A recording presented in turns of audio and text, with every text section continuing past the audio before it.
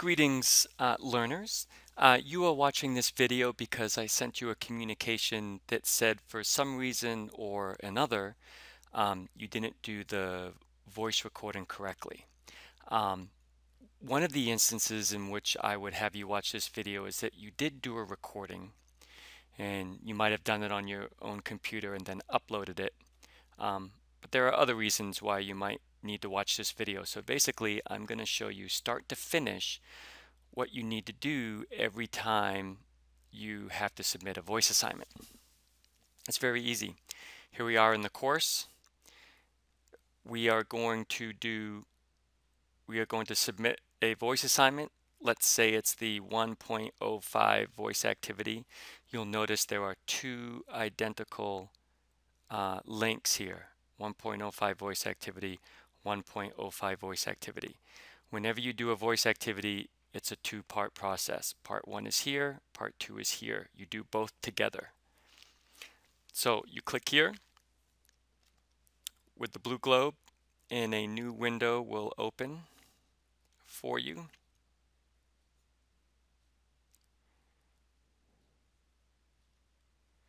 It should look like this. This window may pop up. You should click on the X. If you ever see a screen that looks like this, you want to hit this back button so you can get back to the screen that looks like this. You're here on the screen. If there's a recording playing, that's probably one of your classmates. You want to come down here and press the pause button. Right now this is a play button, but you can pause it, press it, and that will pause it. So you want to make sure that you click that so that it's paused and you can see the play button. If you don't pause this, then sooner or later it's going to go back to this screen again, and you don't want it on that screen. You want it on this screen. Okay. Now you want to record your voice. You'll notice down below here there is the link that says comment. That's what you are doing here. You are making a comment. So you want to click on the comment button. You don't want to click down here. That's not going to do anything for you.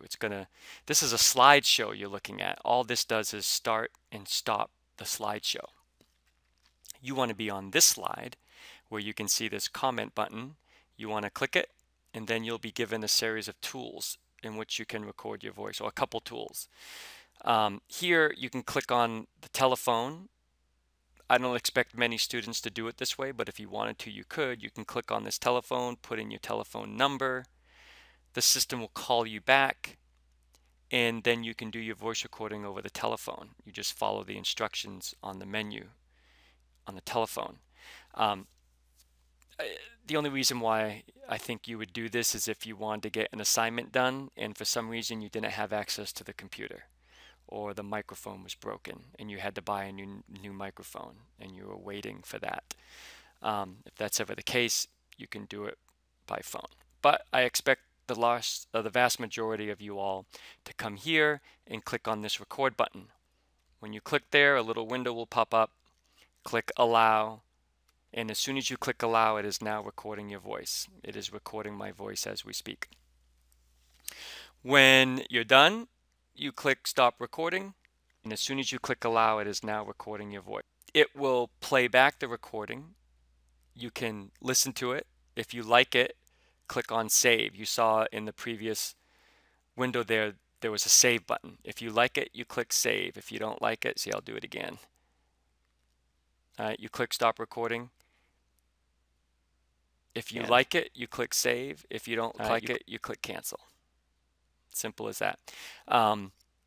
So you click save. I'm going to click cancel, but you would click save. So now, as soon as you click save, your voice recording is now here, and I can come and listen to it.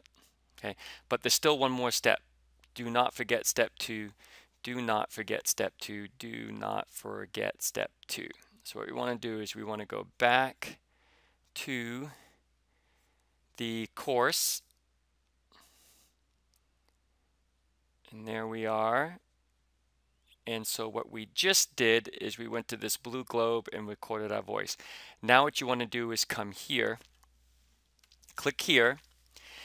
Now create a document. In the document, on your own computer, create a word processing document. that says I have completed the 1.05 voice activity. In this case, it's the 1.05 voice activity. You can see up here, okay, whatever voice activity. I have completed it. One sentence. Save it as your last name, hyphen, and 1.05 voice activity in this case. Right? Then here on your screen, you won't see send for marking. You'll see a link that says browse. Click on browse, and then a window will pop up and you will go find that document that you just created with the one sentence in it. Select the document, then there'll be another button here that says upload, and then you upload it. Submit it. Once it's submitted, now you are done doing your voice assignment. This is the way that we do our voice assignments in VLACS. So from here on out, please do your voice recordings in this way.